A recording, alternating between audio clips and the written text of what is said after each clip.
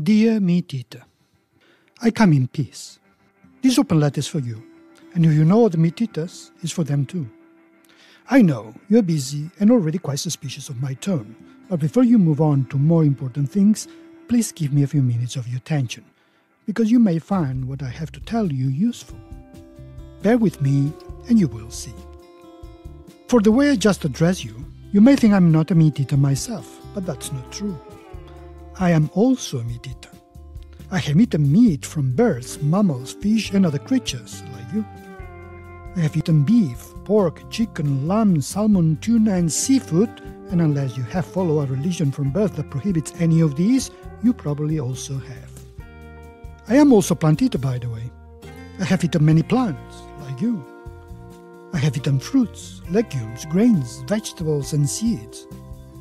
Every time you and I have eaten a beef burger, and I have eaten many in my life, we have eaten the grains that made the bun, the sesame seeds that covered it, the vegetables that made the garnish and the ketchup, and the potatoes that made the chips or fries if you're an American.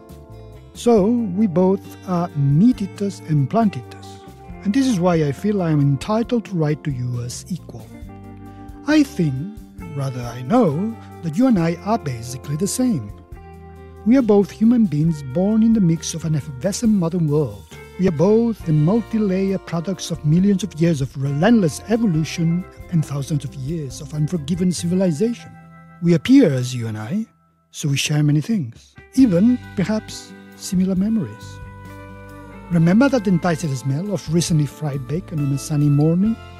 Remember the taste of the best turkey cut you got on that anticipated homely family reunion? Remember how tuna melted in your mouth when you shared with your love interests those first weeks of your exciting romance? Remember the feeling of the celebration hot dog when your team won after many disappointing attempts? What about that seafood platter you were treated with on that memorable vacation far from home? Or, simpler still, that cheeseburger you devoured after you had not eaten for a few days because you could not afford it? What memories, right? Difficult to forget, are they not? I still remember similar memories, still bubbling in my mind after all this time. Memories tell us something.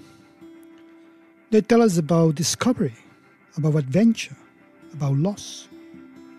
They tell us about innocence, about growth, about time. They tell us about change. Several decades have passed since I first carved my first memory in my mind, and I have changed quite a bit since. I had many fears, and they all turned out to be unfounded. I had persistent doubts, and they finally evaporated. I had wrong preconceptions, and they were eventually corrected. Some things have not changed, though. I am still as disgusted with the idea of drinking fresh blood or chewing raw flesh as you are. The thought of eating dogs, cats, horses, or even people have never crossed my mind, has never crossed yours. And I am just as fooled as you are by those whose job is to disguise where the food comes from. But some things have changed. I just don't crave it anymore. I just don't need it anymore. I just don't find it appetizing anymore. I just don't think of it as food anymore. I moved on from it, and I don't miss it. When I thought I would never change, or I could never change, I did. And for what it's worth, the change felt easy, natural, and right. And that is something that doesn't happen often. I know it may seem to you that it is a matter of choice because this is how I used to think. But now, I think that, at least in my case, it was the inevitable logical conclusion. It was right for me to leave it behind, and that decision paid off generously in all aspects of my life. Finally, I struck the right balance.